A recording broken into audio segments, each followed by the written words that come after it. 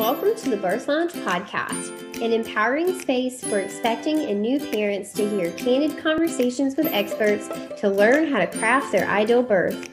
You've got scary questions that you want to stop Googling, and we've got evidence-based answers with data to back it all up. Hey y'all, welcome back to another episode of the Birth Launch Podcast. You guys, today I have my friend Andrea from Instinctual Mothering on Instagram. So if you're not following her, go check her out. She is a lactation specialist and she does so much education on her Instagram, but I specifically wanted to have her on the show today to talk about Boob, proofing your birth plan. So there are so many things that we all want for our birth, right? We all have these birth plans and birth preferences, but what happens when our birth strays from our birth plan, when we don't get to have all of our preferences, and then we get into postpartum and realize that we had only really kind of planned for one type of birth or one type of postpartum experience, and maybe that's not where you find yourself. You're in this unexpected kind of unprepared territory because of something that might have happened in your birth. So Andrea, I'm so excited to have you on today. I'm really stoked to talk about how do the common interventions that we use in birth impact breastfeeding. What power do we have when we find ourselves in kind of an unprepared, maybe unexpected situation? And then what kind of tools do we have as nursing people to help us either make it easier or get us back on track or shift our goals from what they were to now what feels aligned to our family? So welcome to the show. Thanks. I just feel like this is not really addressed, with a lot of providers. Breastfeeding is kind of seen as like an afterthought or not their responsibility. And it does have an impact on mothers. I mean, we see it all the time. Close to 90% of moms want to breastfeed, right? And then they're affected when they can't or something goes wrong. So it's not the doctor's like responsibility anymore. He's like washed his hands of it right at that point. So we're not getting like the informed consent on the front end of these interventions to be like, well, this might happen. And I'm not ever saying like, if you have an epidural or if you have a C-section, you can't breastfeed, because that's kind of what like I was made to believe when I was first pregnant. So that is not the case at all. I mean, I had an epidural, I had an intervention birth for my first birth. I breastfed my daughter for 2.5 years. I mean, it's definitely possible, right? But if you look at the actual like statistics, we're seeing that these things definitely do, affect breastfeeding. That's interesting to me, because in the birth room, before people make decisions, a lot of times patients will ask, is this going to impact anything down the road? Is this going to impact breastfeeding? How is this going to impact my baby once they get here? And do you know that 99% of providers always go, no, there's nothing. No, it's not going to impact anything. No, you don't have to worry about anything. And it infuriates me, because the truth is, exactly what you said, it does impact things. And it's not good or bad. It is simply these people deserve to have that information so that they can go forth and make the choice that feels best aligned with them. And you can't truly make an informed choice if you don't know the repercussions down the road. So when we talk about common interventions, Pitocin, epidural, C-section, what are we seeing? How are these things impacting breastfeeding journeys? Yeah. So let's start with like an epidural, because that's, pretty much one of the most popular things. So the two main things we talk about with birth plans interrupting breastfeeding is separation and supplementation. So with epidurals, well, one of the things is you get a bag of waters. Obviously you get the IV, which can cause swelling to your breasts. A lot of times like the big engorgement and, when the milk comes in and like the edema, which is swelling, that can be kind of like compounded. Your nipples can get really swollen and engorged, which is harder for the baby to latch on. And then with epidurals, the baby can also be sedated. Now, I looked up a couple studies, like the studies are mixed. Like some studies will say, hey, this didn't affect these group of mothers. And then some studies say, yes, it did. And research is flawed sometimes, especially because like they're counting, is the baby breastfeeding when they leave the hospital? They're not really, they're saying, oh, yep, the breastfeeding, cool, like, bye. They're not following up. Some studies do follow up, like 12 weeks, 6 weeks. I had found one that they followed up and they found no difference at 12 weeks. And then another study found that the women were more likely to have stopped if they had an epidural at 12 weeks. Like there was less women who had the epidural breastfeeding at 12 weeks. So the studies are definitely mixed. But if you think about anecdotally, I'm sure you've heard of women, having traumatic birth, having these interventions and saying like, oh, I was so tired, I was injured, or I had a tear and everything was just like so overwhelming. Anecdotally, I hear it all the time. Research is flawed for many, many reasons. But we do see, a good amount of studies talking about the epidural, and the swelling. The baby could tend to be sleepier depending on what medication is in the epidural. I did find a couple of studies saying like the higher the dose of like fentanyl in the if you have fentanyl in the epidural, the baby's more likely to be affected and maybe be a little sleepier. And what about the narcotics and the impacts on your milk actually transitioning from colostrum to that breast milk? Is it going to delay that process? That's something that our team often hears is, I think my milk has taken a long time because I had an epidural or because I had an epidural for a long time. And anecdotally, we see the longer you had an epidural placed, the more likely it is to impact that transition from colostrum to traditional breast milk. Well, like I said before, I said to you, like none of this stuff happens in a vacuum. So like if you had Pitocin and then you had an epidural, you are at risk for what's called delayed lactogenesis, which is like delayed of your second, like your full milk coming in. But if you're talking about just an epidural, I did find a study yesterday that said epidurals were related to delayed milk coming in. But like I said, studies are mixed, but a lot of times women aren't just getting the epidural, because there's different things like hormonally that happen when you get an epidural. You kind of block those feel good hormones, that oxytocin that's supposed to come to kind of block out the pain and block out your normal hormonal response. So that kind of has to do with it too. But if your baby is sleepy after birth because you had drugs, it's okay. It's going to be okay. Just try to stay calm. And this is where kind of like immediate support needs to come in for you, keeping your baby skin to skin, not separate, like trying to delay that, like separating, do not bathe the baby, keeping the baby with mom, as much as possible. That's where that kind of comes in after the fact. If you notice your baby's a little sleepy from the drugs in labor, or like with swelling, if you have swelling from a lot of IVs during labor, you can use like ice. A lot of people like to recommend heat for engorgement, but actually to reduce swelling, ice is the better option. So those are just kind of some of the things you could do if you have those effects after you get an epidural.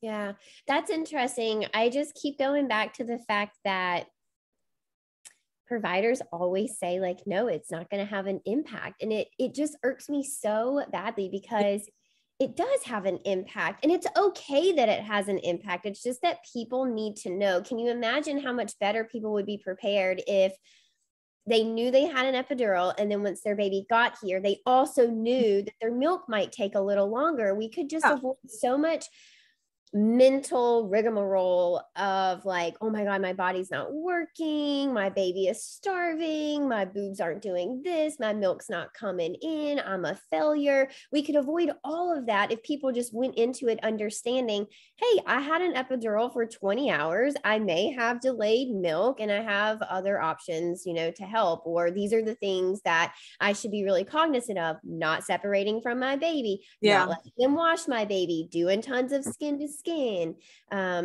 Super helpful. Okay. Anything Pitocin specifically related to breast milk? Yeah, this is kind of a big one because I mean, you could dive really deep on like the differences between oxytocin and synthetic. And I was kind of nerding out to it the other day, but so what I found was the synthetic oxytocin doesn't actually reach your brain, I guess. It just goes straight to like the muscles down there.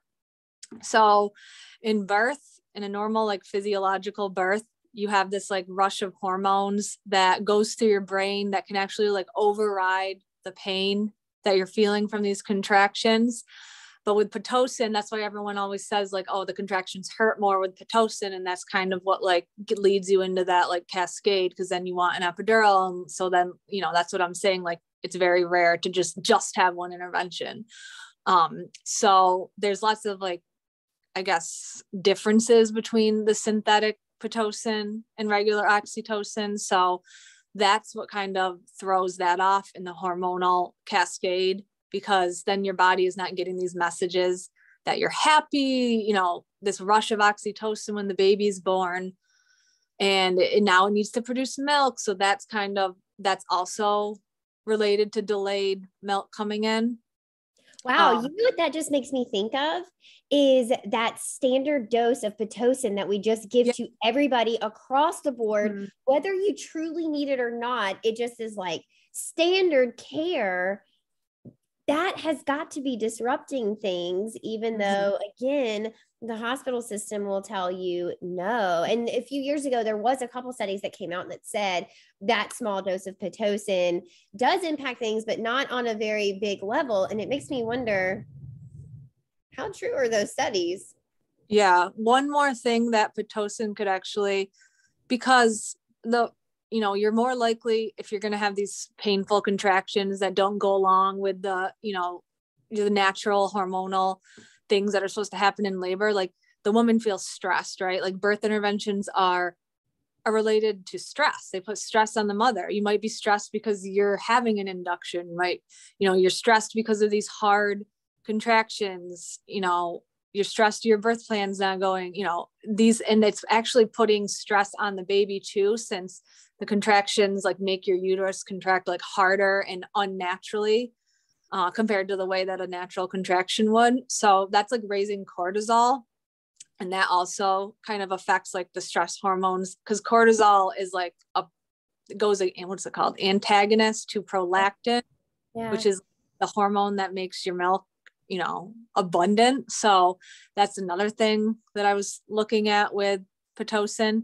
And like the recommendations like would be exactly the same as I said for an epidural, because usually they're together. Yeah. So like, and like you said, it would reduce so much anxiety going into this if moms were just told like, this is a possibility. We need to get lactation in here like immediately. We need a lot of skin to skin. Make sure you're taking advantage of that, because what they call the golden hour after birth, it's a special time when baby is alert and like actually has these like instincts to latch on. And then they go into this like sleep state like 2 or 3 hours later. So you kind of want to really prioritize that 2 to 3 hours when they're in that instinctual state to latch on. So if that were looked at like, okay, this is a priority to this mom, we're going to get help as soon as possible, instead of, like you said, being just left in the dust and being like, yeah, it's fine. And then all of a sudden it's not coming in and the mom's stressing out and she has all this other pressure. And so it would just be like such a difference if moms are just like informed about this stuff. That would require us retraining our hospital staff, because how many people find themselves in the situation that you just talked about, and they have a nurse that's right there going, oh, it's okay, we can supplement. It's fine. Yeah. Instead of saying, hey, this is normal. Here's why. You had an epidural for 23 hours. You had Pitocin for 17 of those hours. That we know kind of makes your milk maybe a little bit late. Your baby can stay on your chest. You can do skin to skin. We don't have to wash them. Let's get lactation in here. If we had much more of a supportive hospital environment, I agree. I think that it would just be so much smoother altogether. So can you talk to us about how that supplementation impacts things too, when hospital staff are just like so eager to supplement, even sometimes against the wishes of parents? Yeah, like you were saying before, like, oh, the hospital staff is just like, oh no, it'll be fine. I'm just thinking like maybe it's because they don't even realize it, because a baby might like I said before, they're counting if breastfeeding is established in these studies. Yeah, sure, the baby's latching at 24, 48 hours. Then maybe the baby goes home. No one's like checking to see, what's happening. But yeah, so supplementation, two of the things that moms are sometimes pressured to supplement over are either hypoglycemia, which is like low blood sugar, or jaundice, which is pretty common, which also Pitocin is also linked to jaundice. So, I mean, like I said, it's all connected. But so a lot of times, something I found about hypoglycemia, which happened to me, and I thought I was like educated on birth. I wasn't as educated as I am now when I had my second baby, but I thought I was like good to go. Like I know everything they're going to say. I know all the comebacks, but I did not know about this. Like the sugar water and the supplementing, like they kind of just pulled out, he's going to have brain damage if you don't do this, because he has low blood sugar. Wow. So I was prepared for this, but I actually found that routine testing of babies for low blood sugar that don't have any symptoms, they're just saying, oh, because my son was large for gestational age, and then I hear from some moms their babies are small for gestational age. It's like they're just pulling reasons out of a hat. Oh, we need to test him. You know what I mean? That testing without having symptoms is not actually evidence-based according to like WHO standards. But so you can decline the testing. I mean, that's in your right. But so they'll say, okay, we're going to test it. Like my son had to get his heel pricked, which is also like a stress response for the baby too. So you could definitely decline that sort of stuff. And then when they don't like the blood sugars, sometimes they'll say we need to supplement with the sugar water, which is what happened to me, or we're going to move to formula.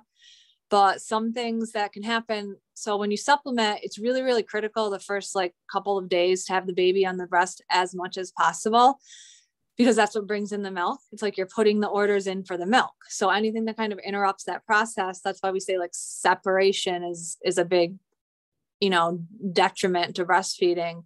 So anything that interrupts that process. So when they feed the baby, water or formula or anything, it's now the baby's full. He's going to come to the breast less often. And then the milk production kind of saying, okay, we don't need this milk. So we're going to shut down. So, alternatives to doing the supplementation, I need to look into more about this, but a lot of people now are doing like antenatal expression of colostrum. Yeah. And it's safe for most people.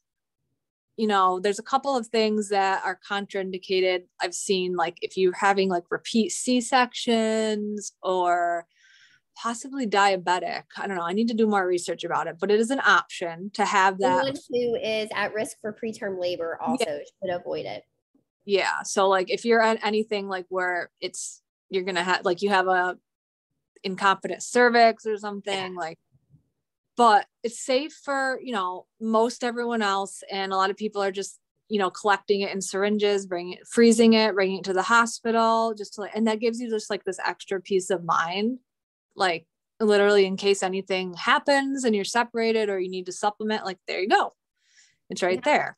Yeah. But, a lot of times with hypoglycemia, you can just, keep breastfeeding as much as possible. And you could decline the testing even if they're not symptomatic. If they are symptomatic, that's another story.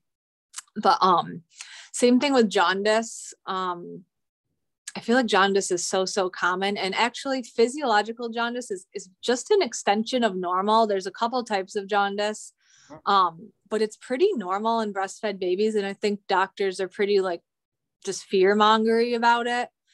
And the problem with jaundice is like you're separated if your baby has to go under the lights for a long time and they're sleepy because, they've got to get rid of that stuff.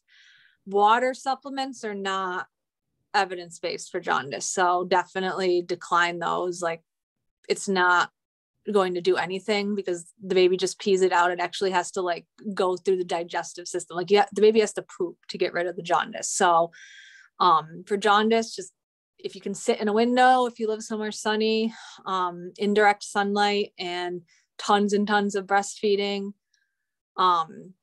skin to skin as much as possible. And some hospitals have these things like Billy blankets where it's like actual phototherapy lights that are, people can actually bring them home. I've never seen that, but I know they exist. And then some moms are saying like they have these Billy boards where you can keep the baby next to you, which obviously is not an option in every hospital, but it's just the separation when your baby is under the lights during that critical time period of like, 24 to 48 hours, 72 hours. The baby needs to be like on the boob, especially if she has jaundice, because she needs to be breastfeeding a lot. So, I mean, definitely if your baby has to go away under the lights, definitely bring her back at least every 2 hours. Tons of skin to skin. And, again, that prenatal colostrum can also help. And I mean, if they ever suggest supplement, always ask about donor milk because it's always like the second choice.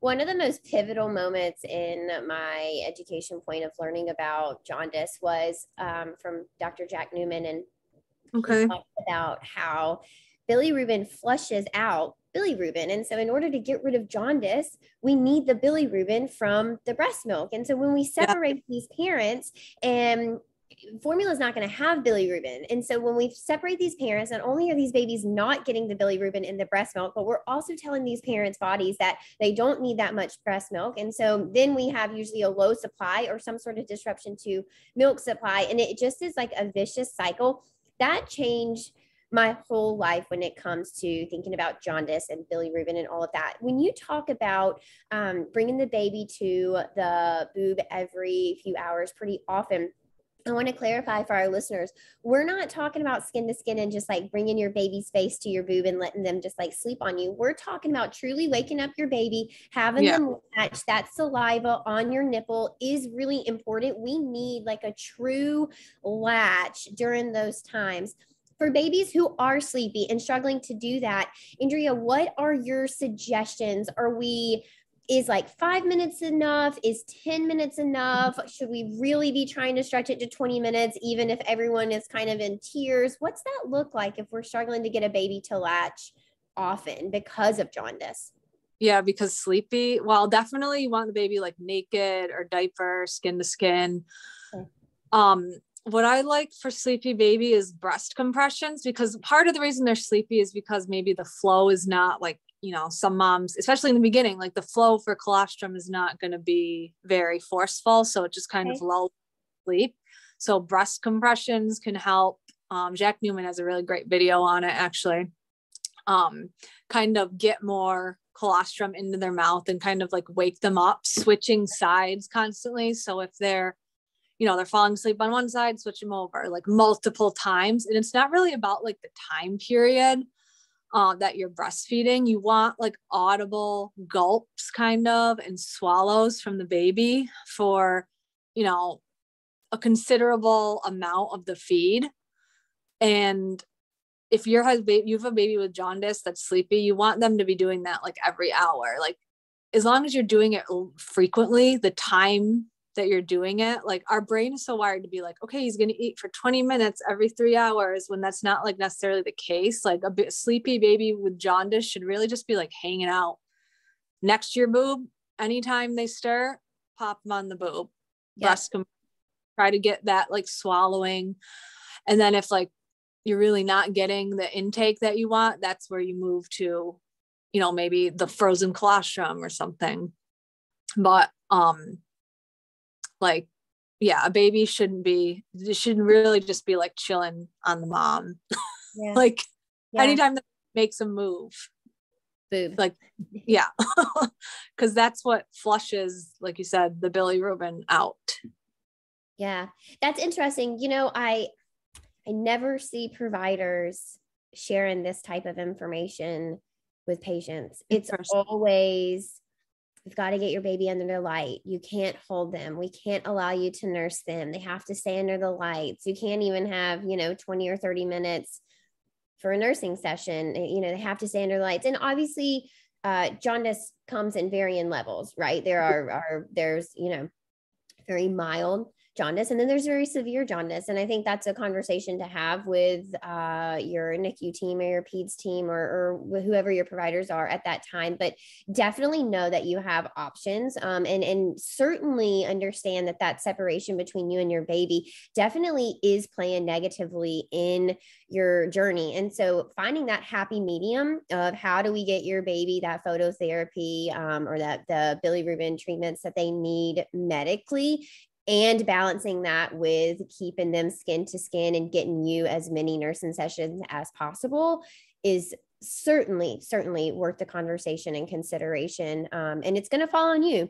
Your providers are probably not going to have this conversation with you. They are probably not going to be encouraging you to come and do skin to skin. Again, they're probably going to be encouraging the opposite, for you to just kind of let your baby be under the lights, and you come and visit them once or twice a day, but you are unlikely to be able to pick them up. I think it's really important for you to know that you have rights, and there is a conversation to be had about this for sure. And you can pump, if your baby is under the lights, you can be sitting there like pumping. And with colostrum in the beginning, it might be a little bit easier to do hand expression than it is to use like or a hand pump than it is to use like an electric pump, because it's so like thick and sticky. It's like really hard. Once it goes down into the pump, it's like all sticky all over the parts, and then you don't get any. So looking up hand expression and even becoming familiar with it before you have the babies is a good idea. Yeah. And you hand express into like a little cup, and then, the baby can have it in a syringe, if you're talking about like some serious, more complex case with jaundice and needing to be under the lights. So that's also something you can do. Yeah. Okay. So one thing we haven't touched on is C-section. How does this impact milk supply, nursing journeys, your postpartum? Like,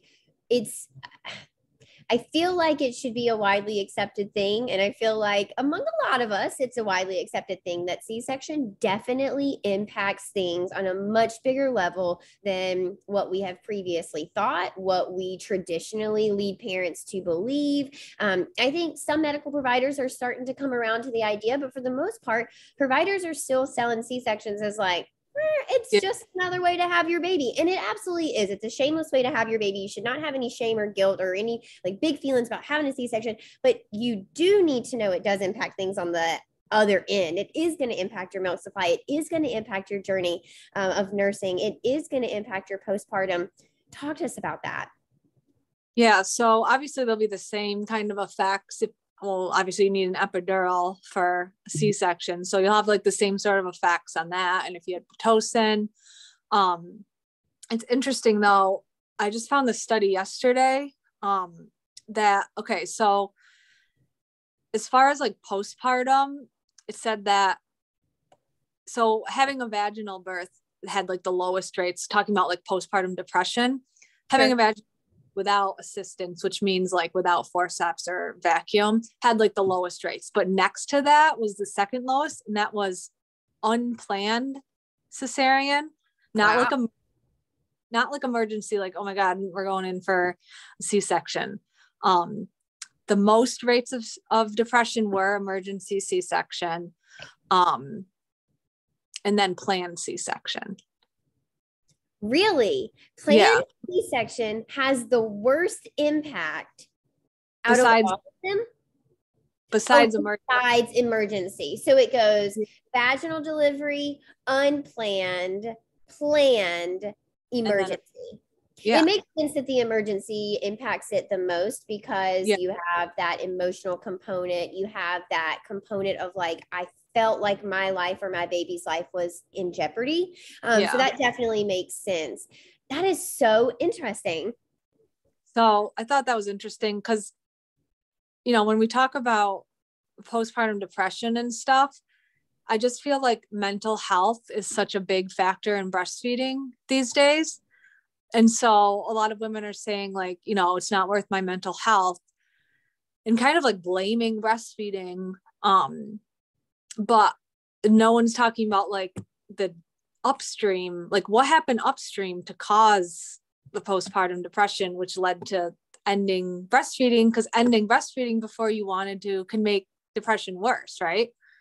So that, I feel like when we're talking about birth interventions and breastfeeding is like a big conversation, because, you know, mental health after birth is like, you know, in the toilet and in the US. So that's definitely part of the conversation. But C-section, so again, the results in the studies are like mixed a little bit.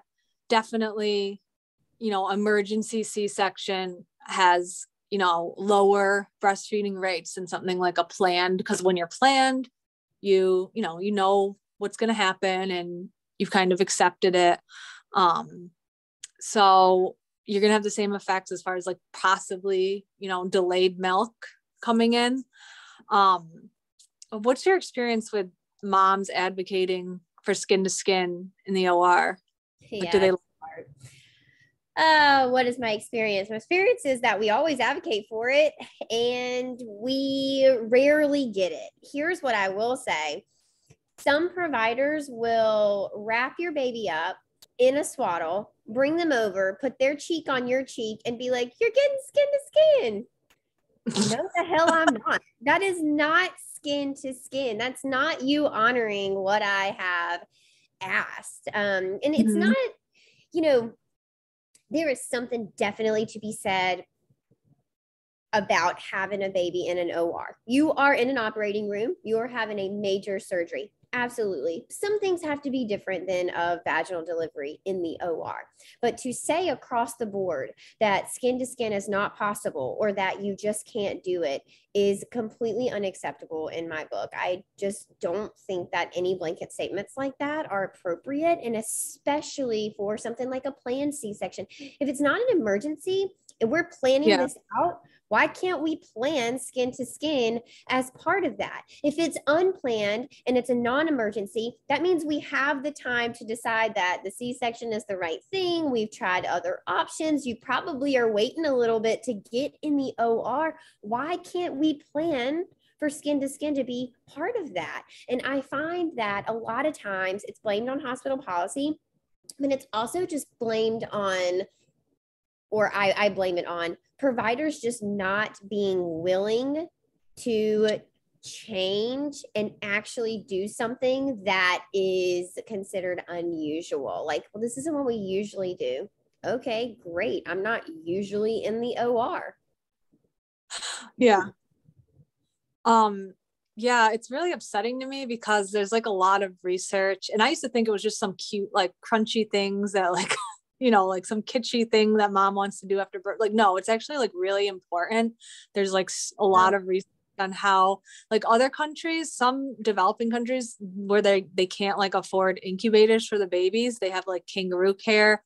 Like that's how the babies grow. They literally have this like tube top they strap the moms in, and like the premature babies like go in the mom's like chest at all times. So it's actually like super important to, especially if you have a C-section, because like I said, you're missing that hormonal like cascade of the love hormones, and that's what skin to skin does. And it facilitates breastfeeding because it's the oxytocin, which makes you feel good. And then the milk's letting down, and then the baby's crawling over to your breast. So I really wish that, I mean, maybe doctors will, the more research comes out, the more they'll make room for this. Because, you know, I've had moms tell me that they said like, oh, well, the baby's going to be cold. Like, okay, well, can we get a blanket? Like, can we do can we do all the testing when the baby's on mom? Like, what is the big deal? I just don't understand. Like, maybe can we make adaptations to make this happen because it's a priority? And the answer is yes. Like, we can make these adaptations. Yeah. Just the fact of being willing to do so. And that, I think, is the most infuriating part for me, is we absolutely can make these accommodations. Hospital staff is almost always unwilling to. That's sad. Yeah, that is upsetting, because definitely not evidence-based. Like, if you were looking at the evidence, this would be like protocol. This would be like policy. Yeah, not not just some afterthought. This would be like a priority for moms. Because with the C-section, like I said, you really just miss it. That's like, that's just the drawback of the C-section. You're just missing that hormonal cascade, especially if you're just going in, like you haven't had labor before. Yep. That's what you're missing basically. And skin to skin kind of like makes that happen. Yeah. So, and, like I said, the research is mixed on C-sections. Obviously, if you've had some traumatic emergency C-section, it's not really just the C-section that could affect breastfeeding. It's all these other things that we've already talked about, and the trauma and, the emotional stuff. In some of the studies I found, like they found that, yeah, some studies are saying C-sections show a lower rate of breastfeeding at 12 weeks, but when the mom is like super determined and advocating and educated and like makes it a priority, like those differences disappear.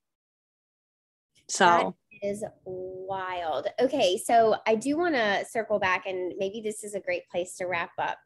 Let's talk about that sticky place that you spoke about earlier about I gave up breastfeeding because it was better for my mental health.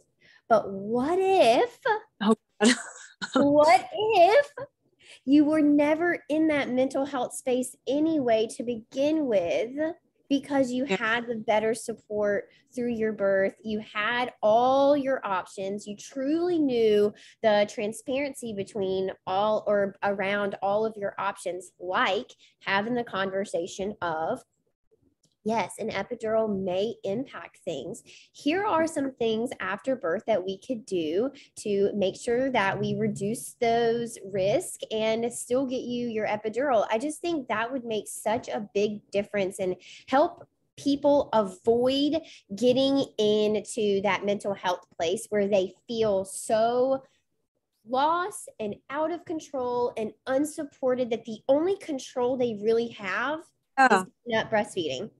No, and I never blame moms. Like, I would never say like mom's too lazy to breastfeed and that's why she's, and it's like a sensitive topic and I get a lot of heat when I talk about it online, but like, so it kind of stems from like my own story, because the reason I'm a former teacher, so, I have a background in education. The reason I think like education and empowerment is so key is because like coming from that place of anxiety, like, you just had this long birth, you're overwhelmed.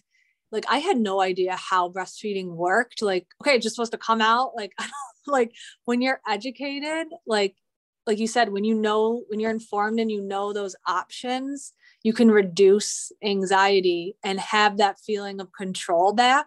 Because I think a lot of times with birth, it's like, you can have a birth that doesn't go your way as far as like what you wanted, but if you felt like you were in control because you made informed decisions along the way, then like it could not be traumatic for you. And the same thing with breastfeeding. If you're just feeling like things are just coming at you, you have no control over it, you have no idea how this works, medical providers are just telling you your baby's going to starve and die. Like, yeah, that's pretty traumatic. Like I wouldn't want to deal with that either. If you were educated about like, okay, these are the things that could happen and here's what I can do to fix it or to help it. Some people get overwhelmed thinking like, here's all the things that could go wrong. Like, I've been there, but if you come back from a place of like, okay, here's what could happen and here are my options in case it happens, like you feel a little bit more in control. So you have like less anxiety around it. So, control is an illusion, but we like to pretend that we have a little bit, you know what I mean?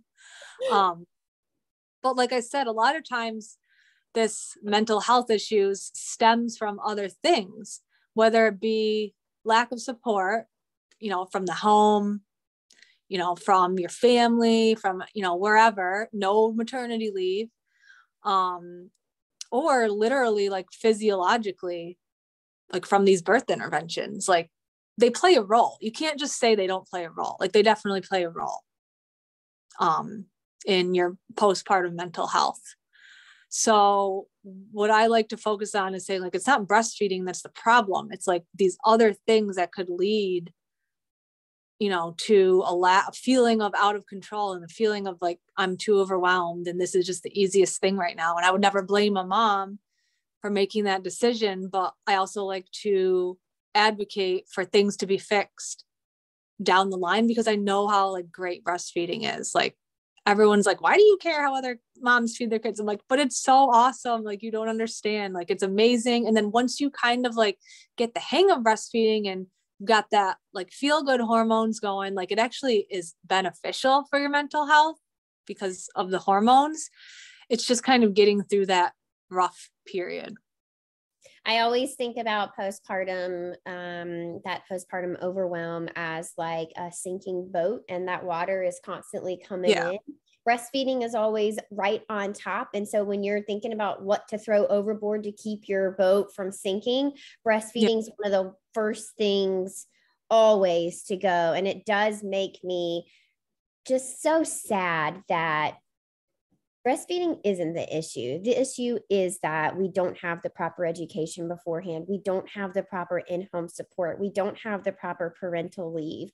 Partners don't have the proper education. We have all of this generational air quote knowledge of, moms and grandmas and mother-in-laws and neighbors and my cousins, husband's wife, this, that, and this always has an opinion, but no one ever stops to say, hey, what are your goals?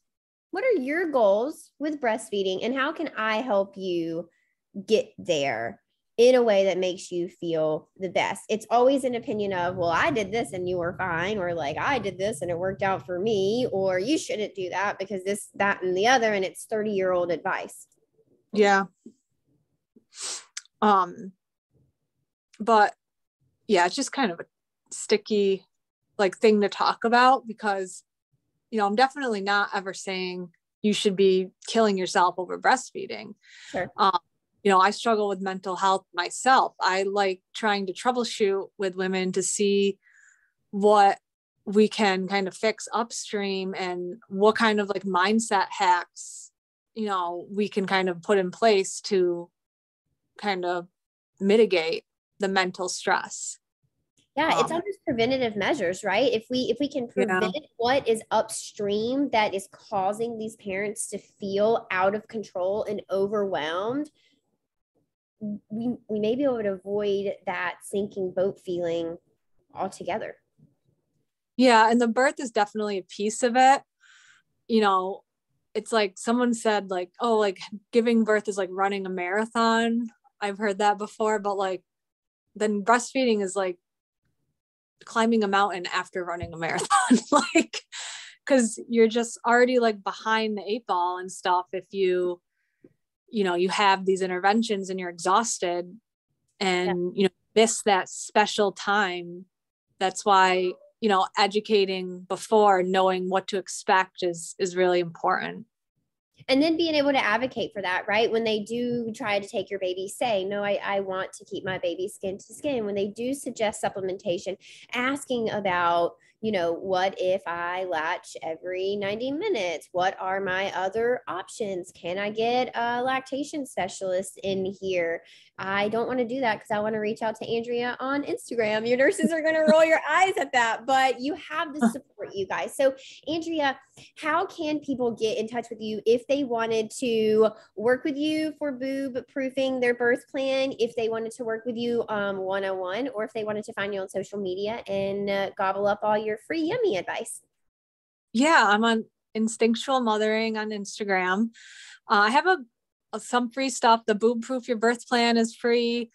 And I have a free latch quiz and I have some other digital stuff, but I do virtual like counseling sessions where I kind of do something similar where I like gather all the evidence and like help you in your decision making around breastfeeding. I don't know when this is going to air, but I'm working on a breastfeeding prep course because, like I said, I do feel like the education on the front end is super important, and I'm focusing and addressing on that mental health piece. because I think it's missing in a lot of stuff. So yeah, hit me up on Instagram. My website's there, my email and everything. That is awesome. Breastfeeding, feeding your child, formula feeding, all of it is very controversial. Here's what I'll leave you with, listeners. Find what works for you and then surround yourself with the people that support those ideas. It's okay to bubble yourself off and not allow people to challenge your ideas right there in the beginning. It's really okay. You can bubble yourself off, find the people that support you, find the people who are going to help you achieve your goals, be flexible in what your goals are, be okay changing those once your baby gets here, once we see what your body's doing, once we see what your birth turned out to be. You've got to be flexible, but that help is absolutely out there. Know that you have options, but also know that you can 100% boob proof your birth plan. Andrea, thank you so much for being here today with us. Yeah, absolutely. And listeners, I will see you next week. If you're interested in connecting with Andrea, we will link all of her stuff below, as well as her link to the Boob Proof Your Birth Plan. We'll see you next week, guys. Bye. Thanks for joining us. I'll see you next time on the Birth Lounge podcast. Until then, head over to Instagram and find us at Tranquility by Hihi and give us a follow. You can also check us out at thebirthlounge.com.